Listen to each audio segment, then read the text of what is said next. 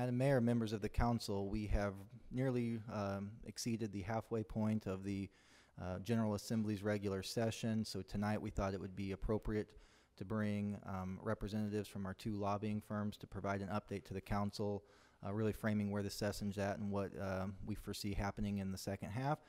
Without further ado, we will ask Chris Ropey from John Barget and Associates to come up and give you an update, and Chris will be followed by Tom Robbins from Strategic Capital.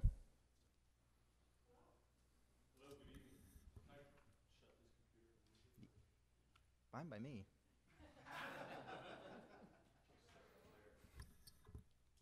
All right. Well, thanks for having me this evening. I'm Chris Ropey with John Barget Associates and representing your guys' interest inside the Capitol.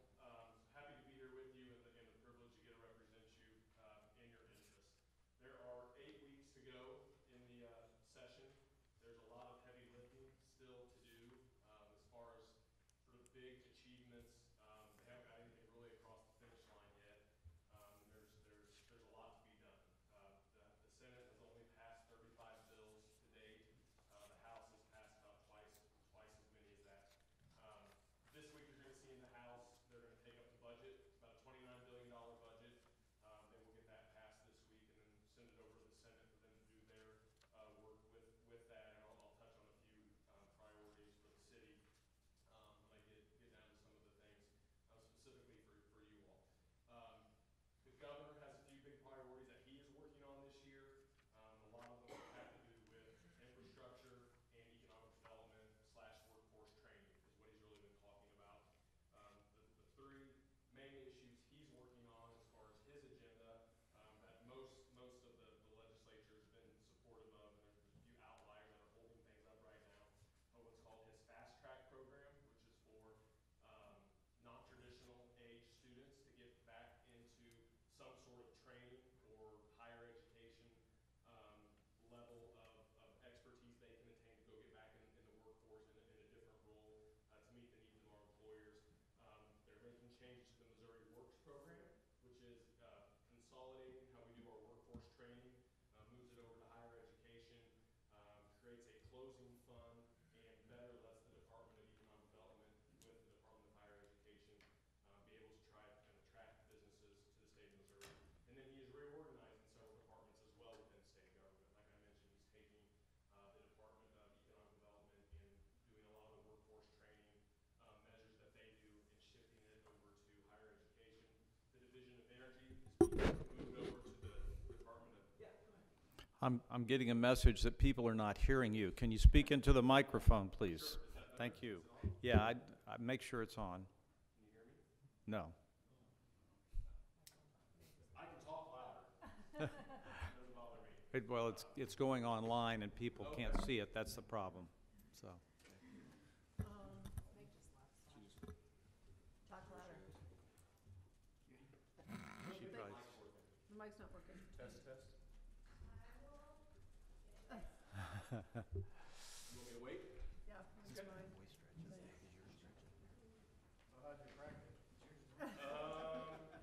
Still alive, but barely. Yeah, I thought about that too. Can we just stretch that over there? It doesn't reach, Mark. That should reach. Is that better? that's it.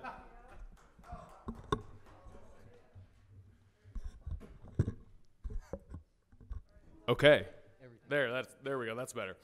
So as I was saying, part of the governor's effort to reorganize state government is an additional thing is taking the Division of Energy and moving that over to the Department of Natural Resources. He's doing that by an executive order. And then he's taken the Public Service Commission and the Office of Public Counsel, which regulate our investor-owned utilities, and he's moving those over to the Department of Insurance. And then a small change, but I know important to this community, the Arts Council, he is moving that under the Lieutenant Governor's office and the job duties that come with that constitutional statewide office. The other big agenda items that you'll see from the Republican-controlled legislature that they're going to try to get across the finish line in the remaining 8 weeks. There's some tort reform issues they want to get done on making some changes to our judicial and litigation system that we have in our state. There will be some pro-life legislation that gets a lot of attention that deals with it's called the Heartbeat Bill, to make some changes to enhance that for Republicans in Jeff City. Education reform is another big priority you're going to see a lot of time get spent on. You probably have seen in the news some changes in higher education regarding the Title IX process for sexual assaults that take place on our higher education campuses. There's an effort to reform that will receive a lot of attention as we move down towards the end of session. Bridge funding, which I'll talk about that here specifically to independents in a second. You've got competing ways to do that. The House has an idea of how they want to do it, and the Senate and the governor have a way that they'd like to do it. Mayor, go ahead. Oh, I thought you had a question. I'm sorry.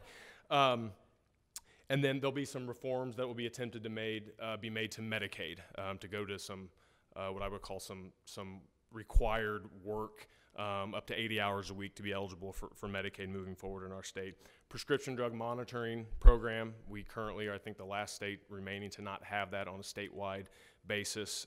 They're working on that as well. And then the final big issue, which I know is of interest to you all as well, is the low-income housing tax credit program. Getting that back up and running is going to come along with some significant changes to the program legislatively in order to do that. So you'll see those things get talked about as far as priorities from House and Senate leadership and the governor as we go down the home stretch here. A few issues specific to independence that we've been working on your behalf.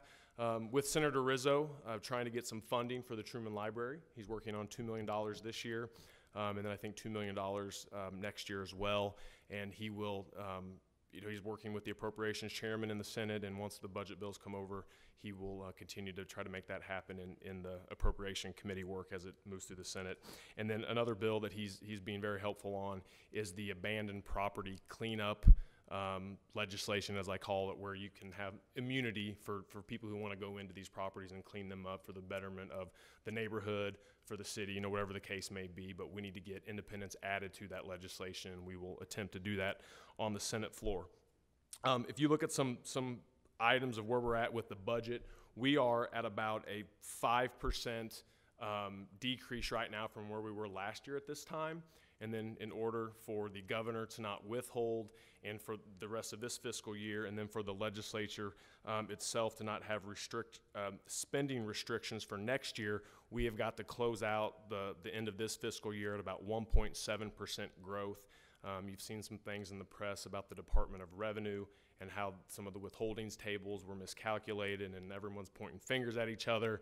But at the end of the day, I think it'll come out closer to where it needs to be, but I know a lot of people are pretty nervous about the cuts that could take place if we don't get there with the amount of revenue that we bring into the state.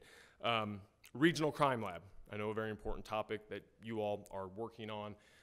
We had several meetings with the governor's senior policy advisors, met with them again, I think 2 weeks ago, to just remind them that it is something of interest if it is where they would like to see this solution take place, that we would love to be a part of that. I think in the governor's budget, just to give you some specifics of, while he is not, I think, ready to do that and the expenditures that would come with that at this time, what he has done to try to address that issue is recommended here 9 new FTEs to work on the backlog that has occurred with our DNA testing and rape kits, to try to figure out and further take care of those problems that we're seeing across the state. The House and the governor himself, that was what his department recommended, Department of Public Safety. I think you'll see come out of the House committee will be 5 new FTEs and about $300,000 in new funding to cover that. And then the toxicology equipment, there's several new pieces of equipment that they have tried to put in the budget that the House and the governor recommended and the House upheld, that you'll see come out of there of about $300,000 to address that issue. And then in order, I know at the State Crime Lab, they are losing a lot of criminologists to other departments or federal agencies, and they aren't able to keep that workforce there. So they've tried to increase some funding for that as well, to not have so much turnover and to keep their really good people on so they can process these cases in an efficient manner. So the department requested some money there that I think the Senate will work on to try to make sure that it's about $300,000 to cover those, to keep those employees stay put where they are currently. Municipal court reform, your ability to suspend driver's license, one of our favorite subjects that there are several senators who just over on the St. Louis side of the state who don't see eye to eye with us on that issue, and it's been challenging to get them to get on board with the ability for us to protect the public and for you to do your jobs and your different departments here to do their jobs to protect the public. I've had some good conversations. John Barget and I have talked with some of the main opponents to that in the past, and I think they are willing to work on that issue this year. There's a piece of legislation sponsored by Senator Emery, who has several municipalities in his district that are very interested in this issue. So he's pushing very hard. We've got a bill out of committee in the Senate to address that. And what that process, it's not perfect, and I think you'll see some changes will still come along with what he's going to propose in his bill, but he sets up essentially an administrative tribunal where any of your failure to appears and your ordinance violations, minor traffic violations will get kicked over to that system, so it clears off of your municipal court docket, and then they are allowed to assess points essentially if they don't show up to that tribunal administrative court, and they can enact the same penalties as you can do in your municipal court. You just do it in that aspect. And I know there's some headache and some costs, but that seemed to be several cities were interested in that, doing it that way if it allowed them to address this issue. I think you'll see changes made to that as we go forward on the Senate floor. We'll keep you posted and see where that goes. We just need to have the debate because I think we can get to a place where people are comfortable doing something to solve this without increasing fines. That's the big fear of what folks in the St. Louis area don't want to do. But we're going to have a good debate on that and see where that goes. There's a similar bill in the House that does it in a more traditional way, which just allows cities to be able to assess points or let Department of Revenue assess points for failure to appear, which would resolve your issue as well. That's been voted out of House committee, and I think you'll see that put on the House calendar here pretty quickly to get debated by the full House and try to move forward. Another issue of high importance to a lot of the bigger cities around the state of Missouri is dealing with the use tax on internet sales, and that's what they're calling is a use tax of how to collect that money. Senator Sandy Crawford has a piece of legislation that seems to ideally be the vehicle to do that. And just kind of how that works is it creates what they call an economic nexus, which is a threshold of $100,000. If you do that much in sales, you have to participate. You have to collect those taxes and submit them to the state of Missouri. And then it has what's called a facilitator collection as well, which is like an Amazon type. They would have to then to help their smaller sellers out. They're the ones responsible for collecting and submitting that to the state of Missouri. So I know that's something that's very important on a lot of people's minds around the state, specifically here, that I think you'll see a lot of attention and a lot of debate about as it moves forward. There's a bill on the Senate calendar that's been debated that deals with some corporate tax cuts that this language has been added to as sort of sweetener to get some people to go along with that idea of further cutting corporate taxes. I don't know if they will get that done or not, or how that will all shake out at the end of the day, but we are keeping an eye on it, and if it's going to pass, we want to be a part of it with solving this use tax issue for you all here locally. Bridge funding, like I mentioned, the House has an idea of how they want to do it. The Senate and the governor have an idea of how they would like to do it. The House's, I'll start with the Senate. The Senate's proposal, Senator Schatz, who is the president pro tem of the Senate, that's the number one ranking leadership position in the Senate, is carrying the bill. So that's a good sign to show how important it is. It would address 250 bridges around the state.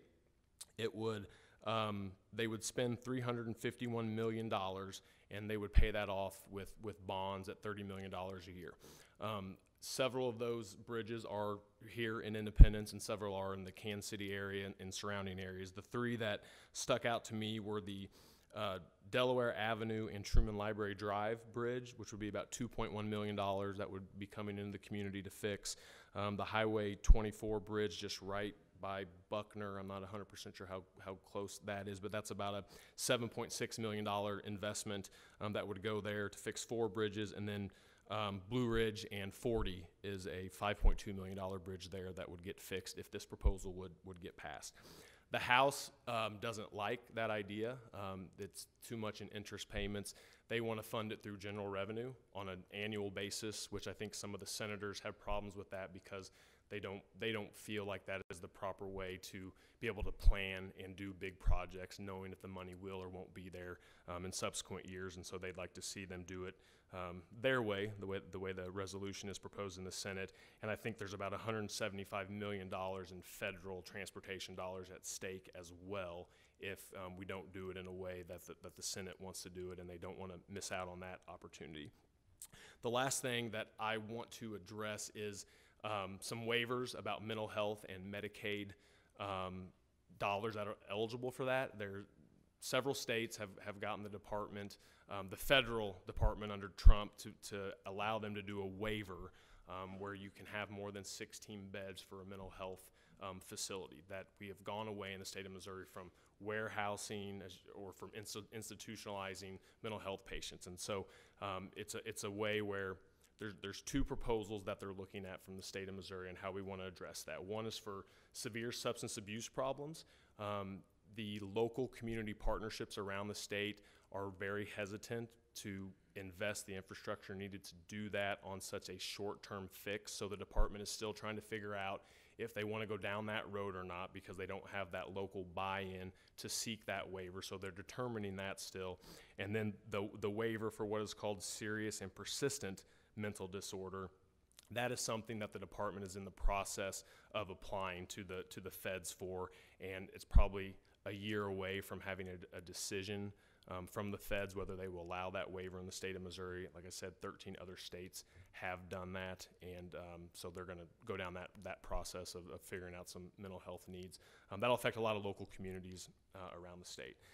Then I think we're tracking about 271 pieces of legislation. I mean, none of them are as major as some of the ones I just listed, but it's the state and the policies coming from lawmakers that want to tell you what to do, and they want to increase regulations or do things that make it harder for you to run your city. We're keeping an eye on all of those. There's a handful that are probably getting a little bit of traction, but we are working with your local delegation to address those.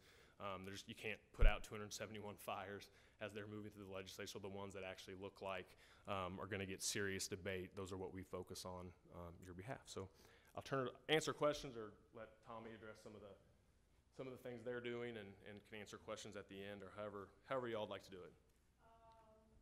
Why don't we do these first? Okay. All right. Come up. So are there any comments or questions for Chris on the legislation that they're tracking for us on I just have one. The local use tax, I know Sandy Crawford's bill, this is really being, the charge is really being led by the Missouri Municipal League. Yep. This issue on behalf of all facilities across the state that do not currently have the ability to collect this local use tax. So I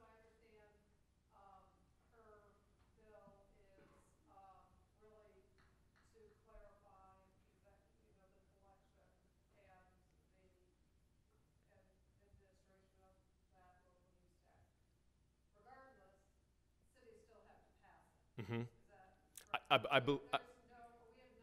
yet to come up with any method, and a lot of things have been discussed about streamline sales tax, different Right. ways but the bottom line is, in order for any city in the state to be able, or county in the state to be able to participate in that, voters have to approve it. Exactly right. This authorizes cities, or whatever the political jurisdiction might be, to the ability then to go say this is what we want to do, and you'd have to do it locally. That's correct. And the same would be true if there were a federal change made, which, we've always referred to as the, Main Street Fairness Act. Yep. Cities who do not currently have voter approval for a local use tax would not be able to participate in that. That is right. Yes. Yep. That's exactly right. And I think you'll see that legislation. There's several bills that have crossed chambers where it would fit as an amendment. And there's so much interest in this issue and trying to solve it. It's a priority for the governor, I know, as well. So I think, this will get debated a lot, and we'll get put on several other pieces of legislation that are coming our way down the stretch here. Thanks.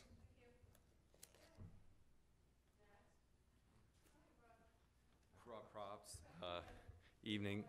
Thank you very much for this opportunity to present.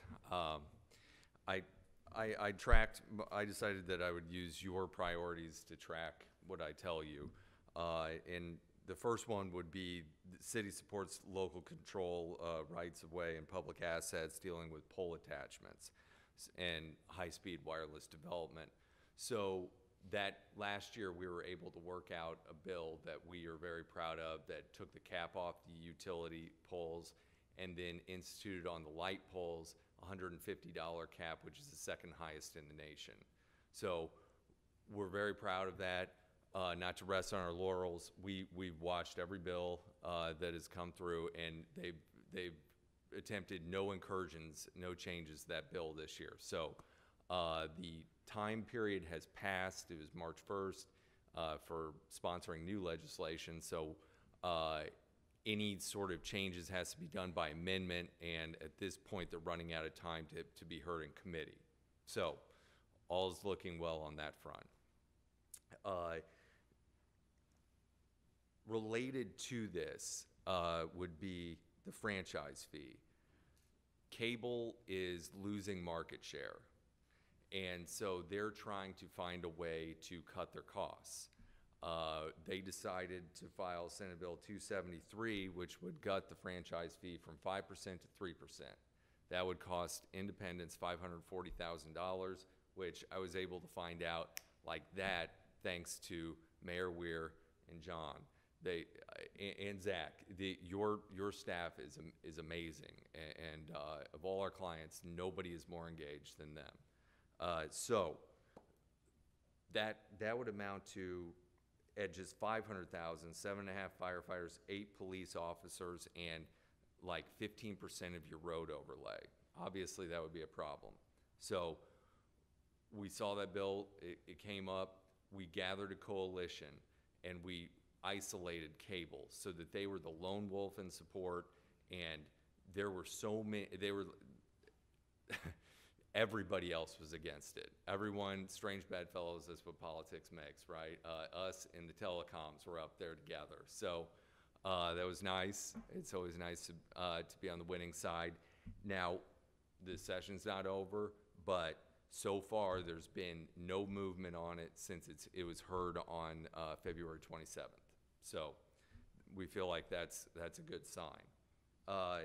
Net metering, you want to keep your local control? No bill has been filed on net metering. Decoupling, you oppose that? No bill has been filed on that. So those two areas seem to be safe. I wanted to discuss the state water quality loan funding. I saw that in your priorities. If I could learn more about that, then we could find an appropriate sponsor for next year in order to push that. I don't know enough about it, but I've been looking at what you sent, and it looks like something that we could certainly push and that we would want to. But it would probably need to be next year, though if staff or somebody could get us some language, we can try to offer it in committee, and we'd be happy to do that. So perhaps that we could get the conversation started that way this year.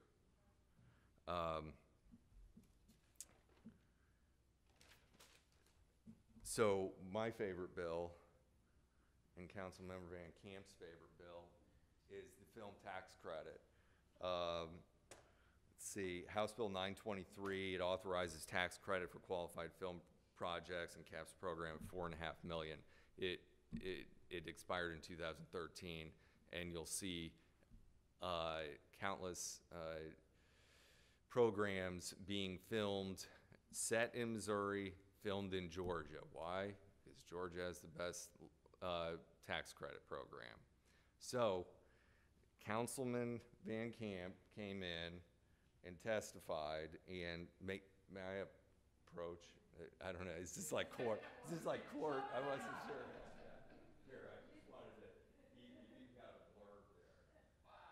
Thank you, Tom. Oh, thank you. So, will you read that? What is your quote there? That's movies about imagination. I'll take your word for it. Carol. Movies excite the imagination, and cannot put a price on that.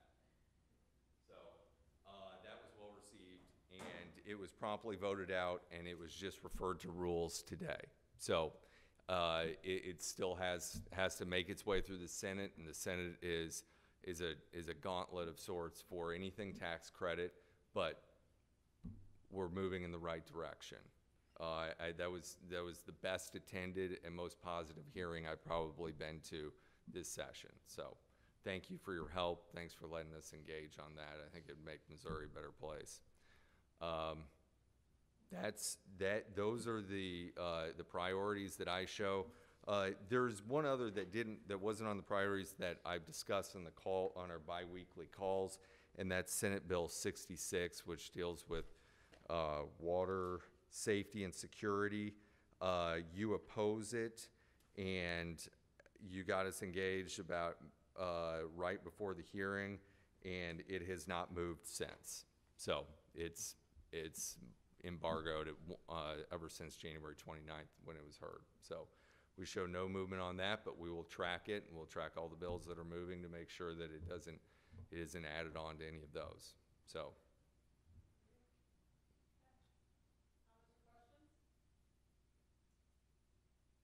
Well, thank you. Thank you for jumping in with us on the film tax. Yeah. I know that's a little I mean, Independence utilities, which you're primarily responsible for. Thanks for helping us with that. You know, it's certainly become a very hot topic. We were last week at a regional tourism meeting, and there was a lot of discussion about that. I know Arts KC and several other regional arts organizations are really pushing for it as well. So that's great. Something, Councilman Van Camp has been passionate about since he came onto this council about getting that restored. And so hopefully maybe it'll get a little bit of traction. And also, it is a lot about playing defense. I feel absolutely certain that the reason some of these things aren't coming forward is because of the work that we did last year. certainly. That, people just don't want to fight, the city of Independence on some of these issues. So thanks for being there every day to remind them that we still care about these things and we will stand our ground. Thank you very much, and that's an excellent point. I should have added that this is the first year since I started lobbying that there are no net metering or decoupling bills. So we won't take full credit for it, but it will take a little. Yeah. It's easy, I mean, we have our form, but having been down there before, it's really, that we haven't done this, we haven't got a crime lab, we haven't got this, we haven't got that. But as the mayor quite precisely pointed out, we've stopped. And those are victories also. You don't always see those victories unless it's brought here. And given the state of affairs, no pun intended, new governor, old one it is, new things, wanting to make his mark, erasing what had been put in. I thank you very much for your Thank you. endeavors. You're welcome. Thank you very much.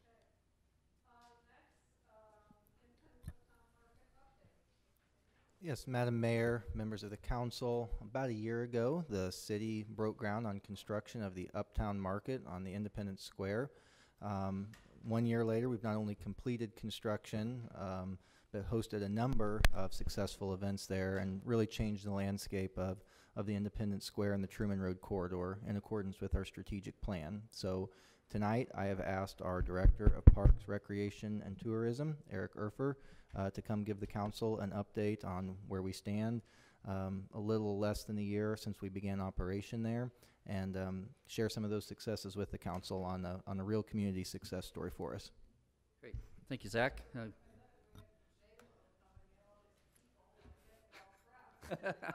I know, my gosh. It was a little crowded up here before, so this is good.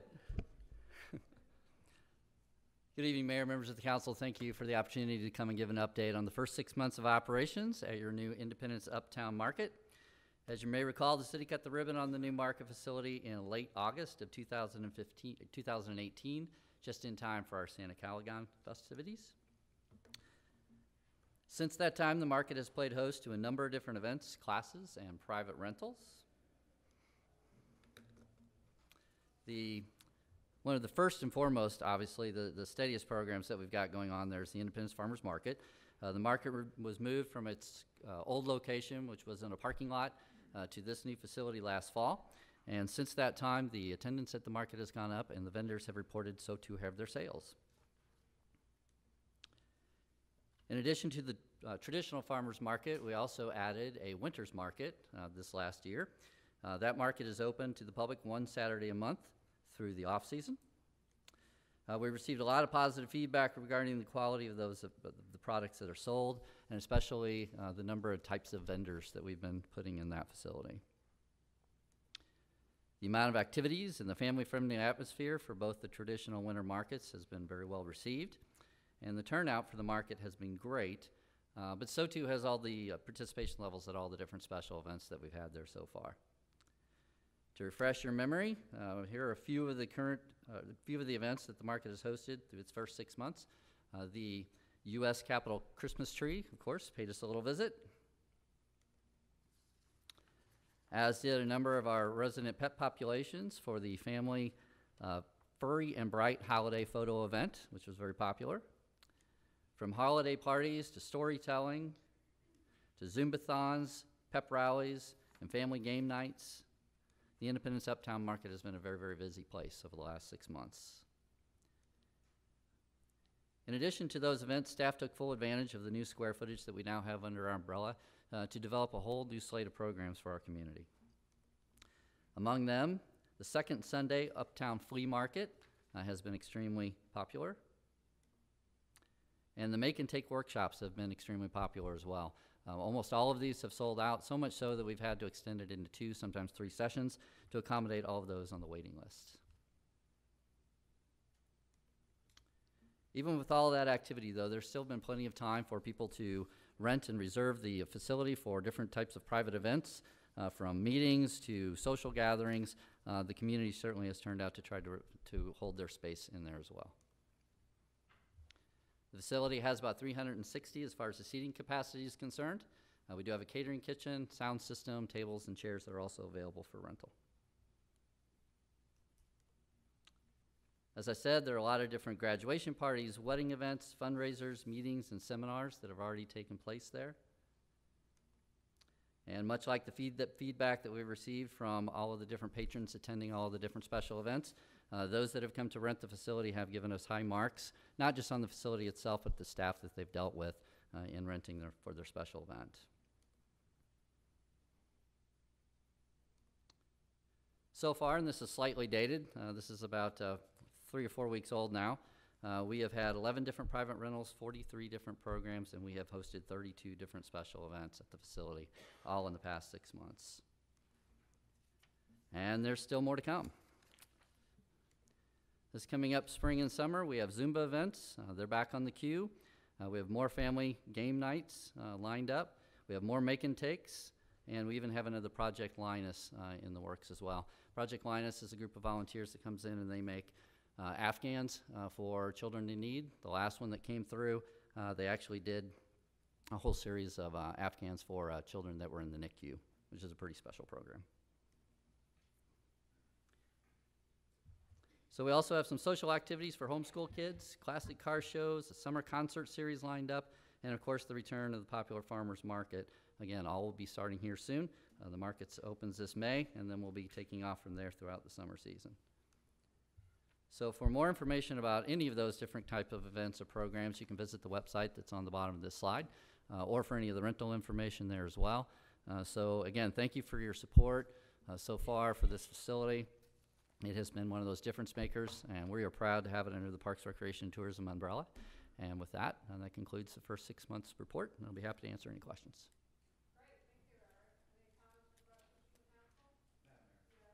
Not so much question, but just more comments. I think we've done an outstanding job, and thank you, Eric, for making this helping make this a success. I know the discussions that we had surrounding this possibility in the community conversations we've had, I received a lot for and also a lot against, and surprisingly, I've received quite a few calls from people who were against this for whatever reasons, that, you know what, this has changed the landscape, looks nicer than what I anticipated, and by God, they're using it, it's full, it's a nice facility. So I've had an interesting mix of people calling me saying, you know what, this is actually decent. And knowing Independence politics, that doesn't happen a lot. So I chalk that up to good credit on your guys' part for helping us see that vision, moving it forward. I appreciate that, and I'll pass that on to staff. I don't want to take any credit for any of those different programs that you just saw. We have an amazing team working on this. And I've been working with Becca a lot, though, and I really appreciate all Yeah, her work and she's trying to help fabulous. organize and doing some different events there for some different organizations who are trying to think out of the box of, well, where can we go and hold something that's different and unique, and this fits the bill. So she's been awesome, too. Yes, she has. Thank you. I'll pass it on. Thank you, Eric. Good management, and I don't know how we did without it. So, thanks. Thank you. Yeah, we knew that this was gonna have a big impact on our community.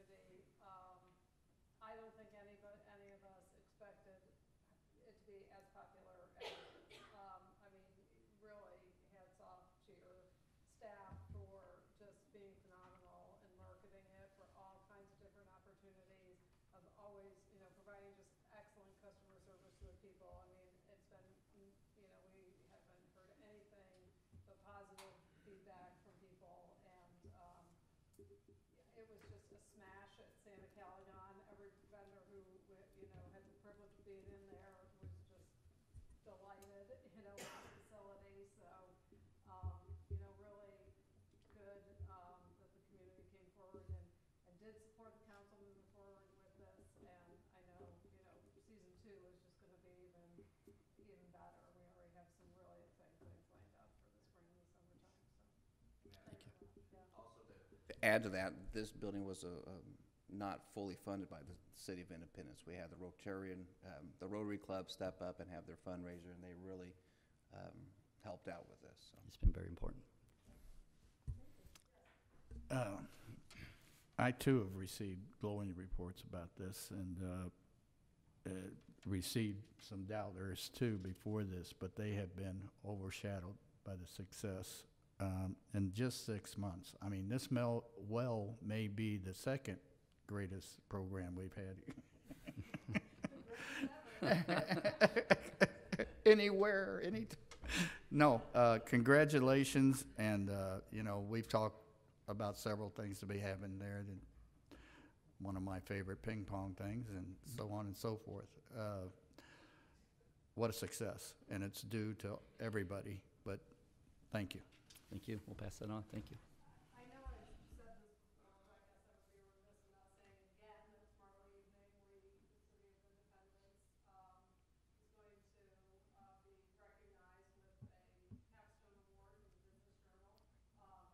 The design and architecture firm who helped create this great, bring this vision to life for us, submitted this project for the annual capstone awards and was selected. Very competitive process. This is the second time in 3 years that the city has been awarded a capstone award. First being for the Independence Utilities Center. So really, something to be proud of for our community that we're receiving this regional honor for this project. Madam, me and Councilman Huff are going to be representing at these awards, the city, and I had to skip out on a neighborhood meeting. I'm sorry. I wanted to be there. Thank you. Next, Mr. Yes, Madam Mayor, members of the council, last year during our budget development process, Chief Halsey presented an interesting challenge to us, and that was to identify new funding to be able to really meet a strong need and desire of this community and the city council, and that was to provide adequate staffing for what we were calling a street crimes unit, to really provide officers who would get into the community, into the residential and commercial areas, and begin to tackle issues of crime and disorder. We were able to identify the funding. The council was receptive to supporting that budget recommendation, and we've had a tremendous amount of success with that since its inception. So tonight I've asked Major John Cato to come forward and let the council know the work that the men and women of the Street Crimes Unit have been able to do in just a very short amount of time. So I will yield to Major Cato. Thank you. Madam Mayor and Council, you know, in almost 3 decades with the police department, there's probably a half dozen times I can think that we've actually done something that's out of the norm, out of the box, or was new for us that has really made a very impactful difference community-wide at one time. I think the implementation of the Street Crimes Unit is one of those examples. And I'd be remiss if I didn't express my thanks and the thanks of the department to each and every one of you for your support, the city manager's office, and of course our chief, Chief Halsey. We've exceeded expectations at this early date. I don't think we ever anticipated we'd have the early success of hitting the ground running like we had, or like we have. It's truly a unique example of devoted resources that meets a particular need at a particular time, and the rapid success that you can have. It's my pleasure here shortly to introduce to you Sergeant Justin English of our Street Crimes Unit. He's going to share with you some raw numbers and some statistics and some examples of their good work and their progress. It speaks loads to them as far as the commitment. That unit, they're all here tonight on their own time. Either that or they don't want me to talk about them when they're not here. But I'm impressed every day by their devotion, their commitment, and the quick process that they've made. So I would remind you, the only thing I would remind is some of these examples that you'll be shared with tonight, specific details aren't evident because they're involving many cases that are currently still under adjudication and still in process. So that limits some of the information of specifics that we can share. But without any more delay, I'll introduce to you Sergeant English. Thank you.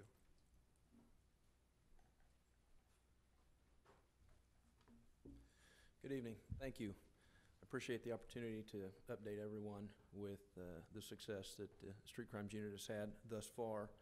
And I want to thank you all for your buy-in early on in this process. I think you'll find that it's definitely something that has been beneficial for the city and hopefully will continue to be.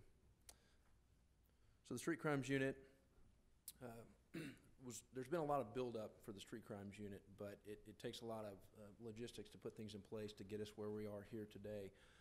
So the unit was not actually officially formed, and there were no personnel allocated until December 11th of 2018. And at that point, there were 4 detectives and 1 sergeant.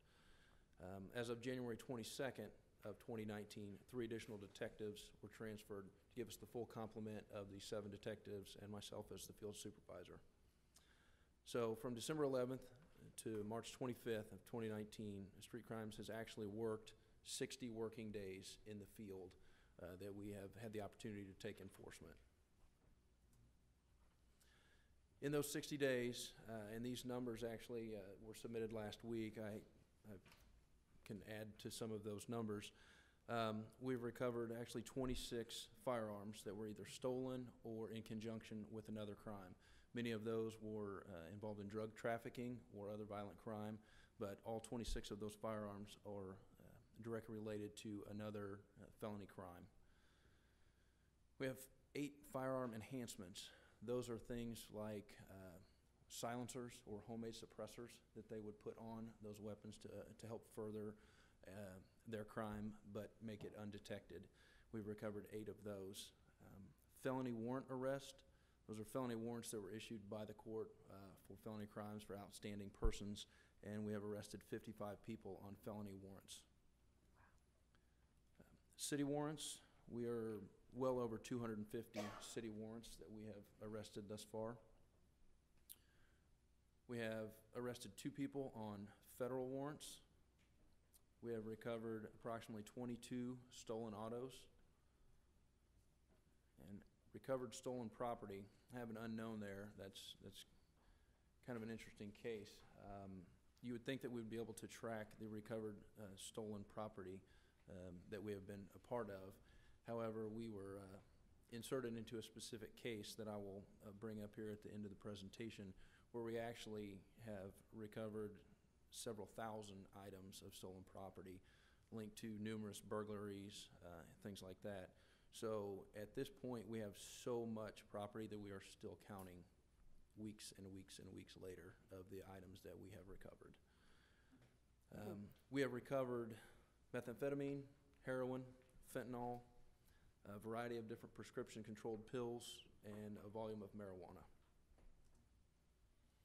We've issued 63 traffic tickets, and we have deployed 12 of the GPS ankle or monitoring bracelets that the jail and the courts use for monitoring our most prolific offenders out in the community.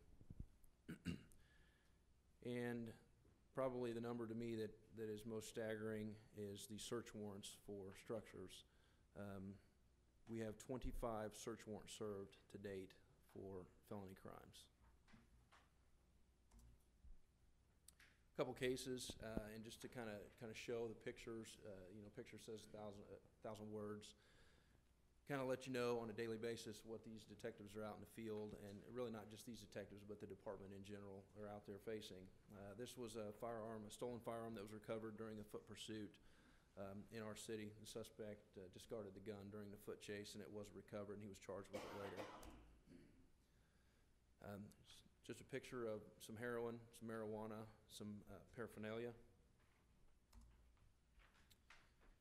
This case was one of our, I would say, a very prolific offender in the city. It was giving problems to us repeatedly on a weekly basis. A search warrant was obtained, and these items were recovered, a considerable amount of currency. That firearm there that actually looks like a toy is actually a firearm. It was stolen, taken in conjunction with the burglary. There was marijuana and some other controlled pills and methamphetamine that was recovered. This is over almost 600 controlled prescription pills with a street value between $5,000 and $8,000. This case, there was a stolen firearm, some police uniforms that were either purchased or acquired illegally somehow that were in the subject's house. There was body armor, just like the armor that we wear as police officers, and there was a duty belt similar to the ones that we carry, as well as controlled substance that was gathered after a search warrant in our city. This is a couple firearms that were taken in conjunction with a drug distribution network. The interesting thing about this is these firearms have homemade threading on the end of the barrel so they can attach the suppressors to make firing the gun undetected. Is a picture of some of those homemade suppressors, and that book that they're actually laying on is kind of an older version, but a version of a kind of a 1, 2, 3 on how to build suppressors to attach them to your firearms. And then just some more pictures of some firearms and narcotics. I believe both of these cases, they were felon subjects. They were felons in possession of these firearms while involved in the distribution of controlled substance. This is kind of hard to gauge or see how much or the quantity of this substance, but this is approximately half a pound of it's a concoction of several different controlled substance and drugs that were fused together. And the most alarming thing to us when this was tested is this contained fentanyl, a high volume of fentanyl. And as you probably know from watching the media and everything, that fentanyl is very dangerous for law enforcement. Simply just handling it can have some very serious ill effects. We did recover this during an investigation, and actually this caught national attention in the law enforcement community because this specific substance had yet to be reported or identified across the country. So I know that during our investigation, we consulted with a federal partner, at which point they kind of took the reins and identified this and have put out some national bulletins to law enforcement about this specific substance that we located and identified here in Independence. Madam Mayor? Yes. Sergeant, so is that something that's a new street drug that's beginning to come out, or new substance? Best we can tell, it's a concoction of what I would say would be normal street drugs or street drugs that are out there and have been around for a long time, but they've fused them together to put a little bit of a twist on it, and they're basically rebranding it and calling it something different, probably just for marketing's sake more than anything. Interesting, okay. So this is a picture of some of the stolen property that we recovered from what we refer to as the red dot burglary case. This was storage units that were being burglarized repeatedly and created a significant amount of victims in our city. During the course of our investigation, once we were inserted, we did identify a subject, we did track that subject, and ultimately were able to make an arrest in that and cleared almost 50 burglaries. At this point, we have brought almost 20 state charges against that subject, and we have several other that are pending. To give you an idea, this room that this property is stored in, this room was completely vacant. There was nothing in this room.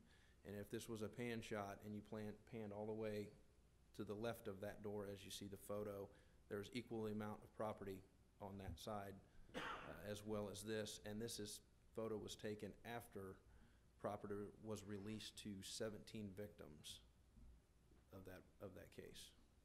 Is that room in the police department building? It is not in the police department building. It is stored in an off-site location owned by the city. Mainly, we didn't have a room, quite honestly, big enough to house that much stolen property. So Yeah. I don't recall that in the tours that I received. I remember the property room, and yeah, that wouldn't work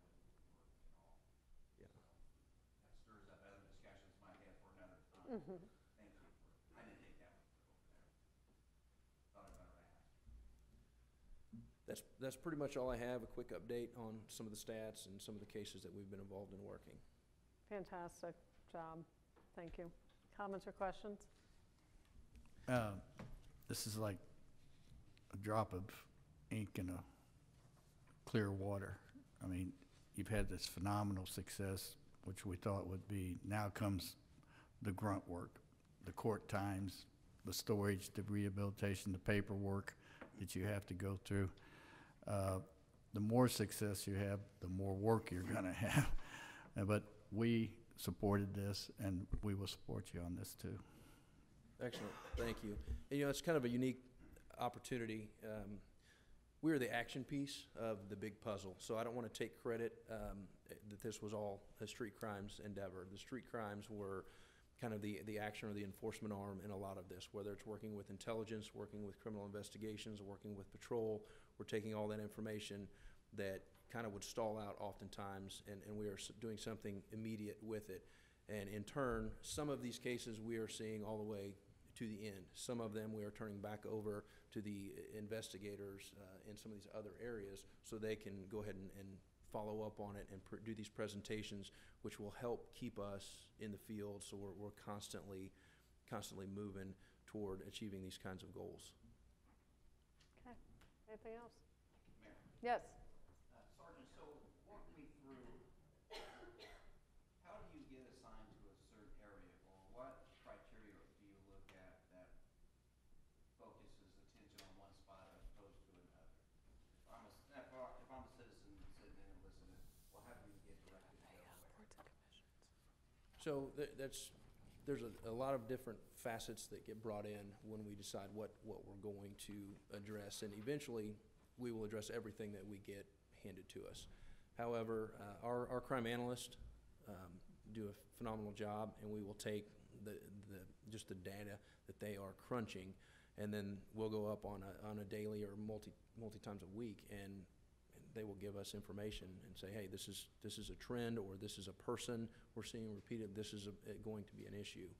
We also are very engaged out in the community, and that's probably, if I was to say, one of our biggest things is we will talk to any and everyone, whether it's a suspect or whether it's somebody in line at Quick Trip or whether it's a business owner we go in for some reason. We will talk to everyone, and we're asking them, hey, what's going on? Do you have a problem in your neighborhood? Do you have a problem person? Do you have a problem house? And just really actively engaging the community has been something that we have got a lot of information that has kind of driven some of our investigations, quite honestly. So the human intelligence part is huge, as well as just the police reports, you know, the high spikes, you know, in the crime areas. And that's really driving what we're doing as well. So we will take that information, and we are not sitting on any of it. We are acting pretty much immediately. If we get a tip at Quick Trip, if we're not engaged in something else at that moment, we'll rally up a couple guys and we'll go address that problem that afternoon. And that's really kind of helping with these results. This is something I wish we would have done 10 years ago, but we didn't, so here we are. So we're playing catch up, and I know you guys have a lot of work to do, and there's a lot of interest out there, but this is something that we can definitely talk about, that we have this unit that can be very specific if need to be in areas to help resolve different issues and problems. So I guess in the future, maybe we should have another unit somehow, some way. But you guys are doing great, so I appreciate your guys' hard work and everything you men and women do over there. It's definitely a challenge, and we've got some big hurdles to go over, but we're moving in the right direction. So thank you. Anything we can do to help with that, let us know, please. Thank you. Appreciate that. Thanks, Sergeant. Okay, our last presentation, thanks Major, is on business licensing overview. Mr. City Manager. Yes, Madam Mayor, members of the council. Yet another success to highlight tonight has been our work in our community development department, where we have consolidated a number of fragmented functions into our regulated industries division. So tonight we are asking our Assistant Director of Community Development, Diane Egger, who oversees that regulated industries division, to really focus on one of the many aspects of under her purview, and that is business licensing, where we've seen a number of improvements and efficiencies, and so Diane's going to highlight that for you and really share some of the successes we've had. So I will turn over to Diane. Good evening, Mayor, Council members. My name is Diane Egger. I'm the Assistant Director for Community Development. It's hard to follow up on the police with all the stolen goods and stuff, but I'll do my best. So I've been over the Business License Division over here at Community Development for a couple of months, and we've made a lot of, not just me, my staff over here, just awesome people, but we've made a lot of progress. We've done some things in the past. We've done some processes and procedures that we're changing and working on, and a few things that we're working on in the future, the short-term future. So I'm just going to briefly give you a presentation this evening and go over some of those. Most people know, but some people don't. All businesses that operate in the City of Independence have to have a business license. Whether you're making money in City of Independence, whether you're local, whether you're out of state, you must obtain a business license. The business license compliance officers, we have 4. We've hired an additional one, but we have 4. They're sitting over here. Great people, awesome, on their own time, came to support me. Yay! Roman Davis, Rachel Ice, Perry Hill, Angela Miller. Yeah, yay! They're just a great group of people. I mean, I really can't say enough about just how wonderful they are. Some of the business license functions that we oversee, some of the umbrella, what I call the umbrella portions of business license, are just the actual business license itself, liquor licensing, landlord licensing, the rental ready program, and the landlord tenant complaints, which is something new that we've picked up from property maintenance. We've moved it over to the business license division. And we also oversee all these different kinds of businesses, retail stores, hotels, restaurants. I just didn't know when I started, you know, carnivals and metal recyclers, all these different businesses that we oversee have to have a business license. And so we make sure that they come into compliance, and if they have questions that they can come and ask us. License numbers, we have over 9,000 businesses in Independence, and we've run the numbers as well. Around 10% of them are delinquent or out of compliance with their business license. So we have roughly 10% of businesses out there that are operating illegally. So what do we do to change that? Well, there's a little slide down here. I'll talk about that briefly. Some of the changes that we've made in the past, looking just briefly to the past, and I'll go to the future, we have some of the changes. The business application process, we've looked at that and streamlined it. So when someone would come in and fill out a business license application, it had some additional wording, some duplication of questions that were asked, and so we've streamlined that to make it easier for people. And they just have fewer questions when they come in, it's easier to fill out. So that was really awesome. Sounds simple also. Voicemail update, sounds like a very simple thing, which it is, but we've made it more automated. And so where we used to have almost everyone would call in to business license, you'd immediately need to talk to a person. What we've done is they've changed it to where it'll, this is where we are, this is what you'll do if you have questions, then push 1 or whatever it is. And so then to finally get a person, but that cut down our call volume by 80%, which is a lot. So a lot of these people call, and they have a simple question and they can get those answered. So just to, help staff, just to make it, streamline it, make it more efficient, that's what we've done. We've also looked at the business license renewal forms. The old way of renewing a business license form is we'd send out 30 days prior to an expiration date of a business license, would send out, hey, you have 30 days, your business license is gonna expire. Say it's expired, after that we would send out multiple notices. Hey, hello, your business license expired. And then another one, hey, guess what, it's still expired.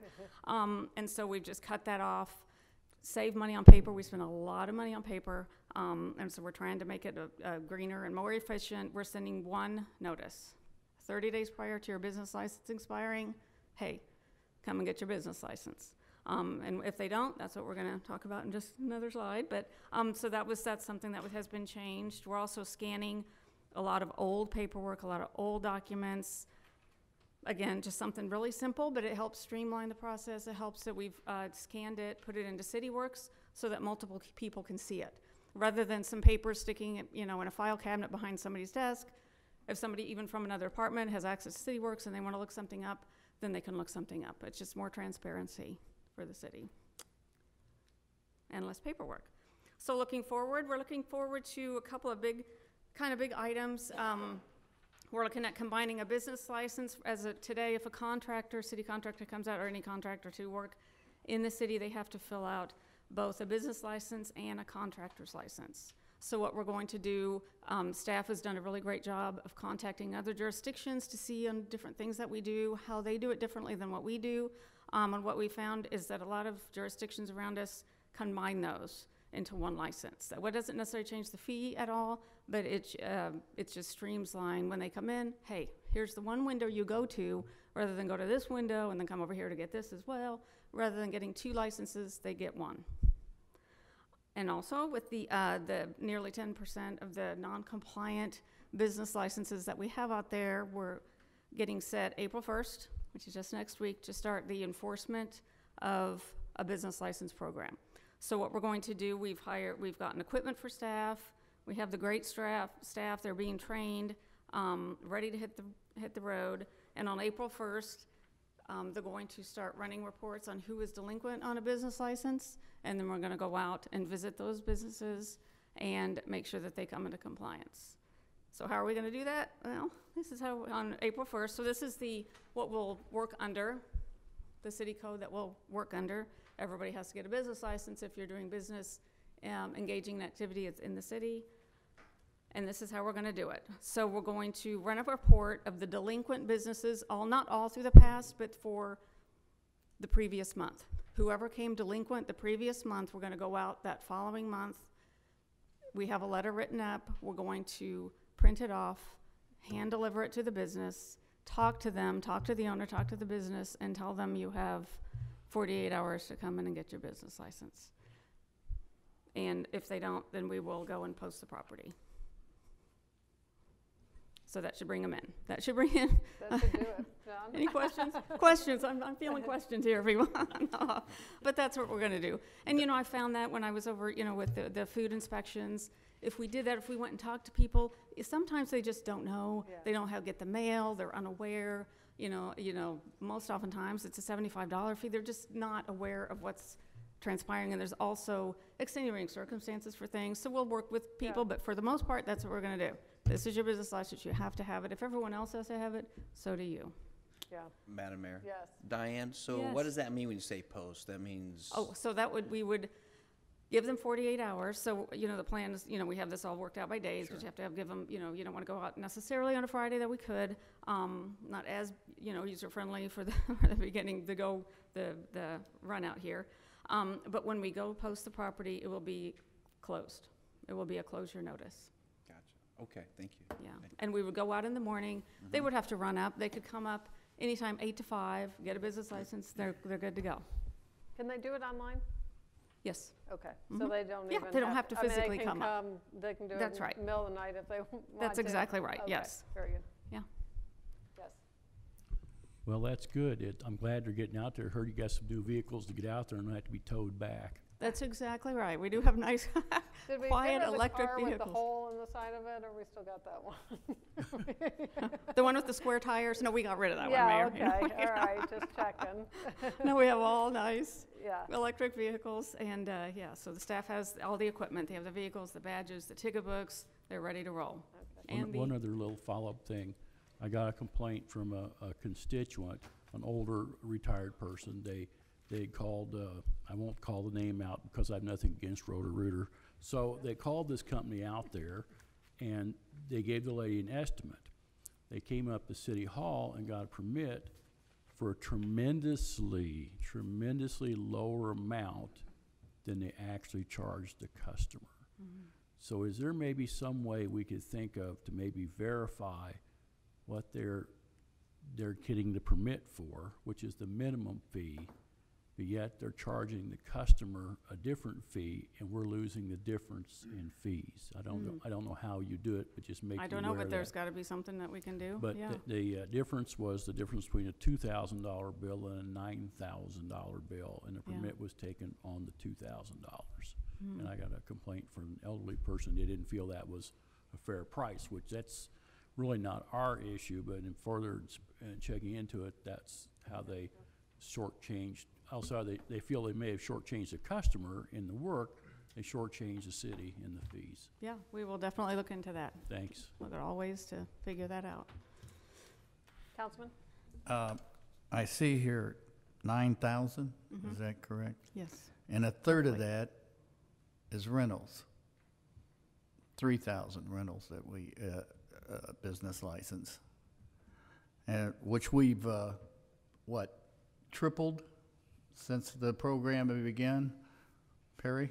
On the rental ready? We've increased that by 1,000. The actual rental units, though, yeah, units. The licensing, we've increased by 1,000, if that's what you're asking. 1,000 from two, Yeah. okay. I So thought we it have was- 3,000 total, 3,120. And still counting, No, it's a lot, yeah, we have a lot, yeah, yeah. and still coming in. But the rental units, before the Rental Ready program, we had 2,900 roughly, and now we have 19,000 on the books. So we're starting to, really get a handle on that, so. So now we want to make sure we get the business licenses. I'm not of saying it's the actual best business. ever. Yeah. Second best. Just back to the enforcement and the compliance and all of that. I mean, it seems much more efficient to send them a notice, and then if you don't get it from them, pay them a visit and make sure that gets handled. I mean, time and time again, whether it's property code violation, I mean, the sweeps that we did on 24 Highway, 40 Highway, Truman Road, we've got a tremendous rental readies, another example, really a really high voluntary compliance rate once people understand that, you know, they dig it out from the bottom of the pile or whatever and get to it. So I think that's a really great approach, which I know is somewhat labor intensive for your staff to do that. But I think in the long run, it's going to be much more efficient and much more in line with our customer service goals for the city, is to have that personal touch. And I think, you know, maybe, you know, one friendly visit is a lot more effective than 4 or 5 reminders in the mail. If they didn't get the first one, they're not getting the second one, they're not getting the third one. Right. So, Yeah. thanks for implementing that. And, you know, I know all of your people on your staff, and they're great representatives of the city to go out and have those conversations. So although it sounds maybe kind of punitive, I really don't think that it is. I think it's a much, you know, better way to deal with our citizens, and our past success has has really shown that those one-on-one going out and visiting with people really brings those people. They want to be in compliance. I Yes, mean, most most of them, people do. Yes, they do. They They want truly to do do. what's right. They just, Yeah. you know, for whatever reason, They didn't might get need a to it. friendly reminder. Right, exactly.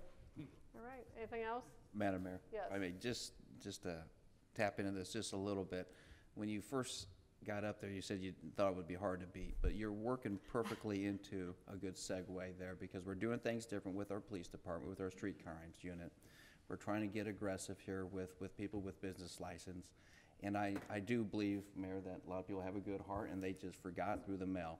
But there's been a long time, decade, Yep. of where nobody's ever followed up, done the work, and go knock on the door. And that's the difference there, that we're willing to do that. And I think that's going to start, I don't want to say shake people up, but know that we're serious about stuff now. So Yes.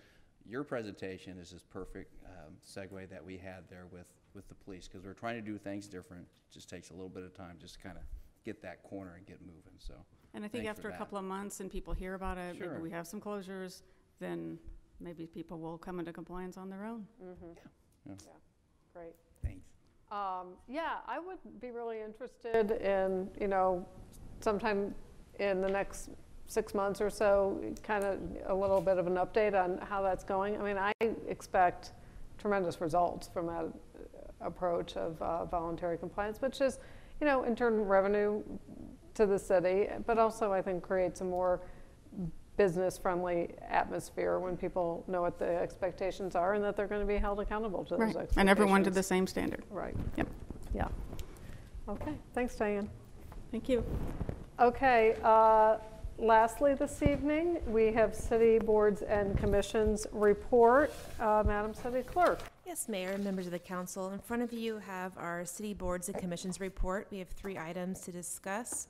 First on the list is the Independence Advisory Board of Health. There has been a recommendation to appoint Shauna Jackson as a lay member of the board, so I'm seeking direction to add a resolution to the next meeting.